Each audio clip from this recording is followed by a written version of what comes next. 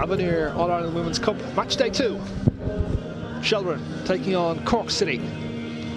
Of the game, in case you've joined us late, the opportunities have fallen the way of Shelbourne. They've had 3 of them in the opening 10 minutes or so. As you can see in our caption, not been able to convert any of them yet. Here they come again. The good ball played out on that left-hand side. Now, can she get the ball into the box? She can. Coming in, a chance, a goal! The ball is in the back of the net. A goal for Shelbourne. It's been coming. And is it Maggie Pearce or Gemma Quinn?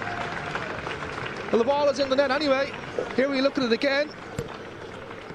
So far in the game.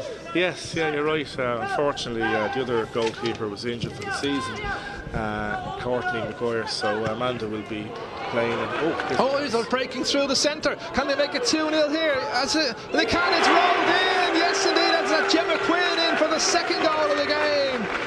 From back to front. Brilliant football from Shelbourne in the 20th minute of the contest. Brilliant ball played forward by the goalkeeper there into the centre. One pass right through the middle. She ran straight on. Strong, powerful run. Low, right-footed finish into the corner of the net. 2-0 Shelbourne.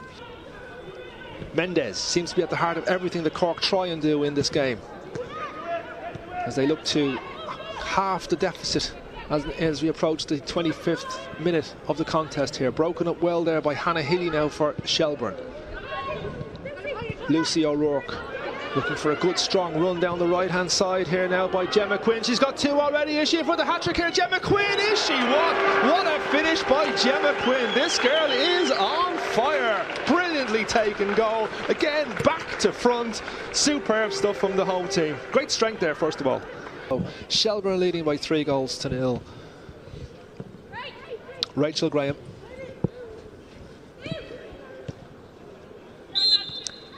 Nia Hannon, the referee. Alan Franklin has blown the full-time whistle.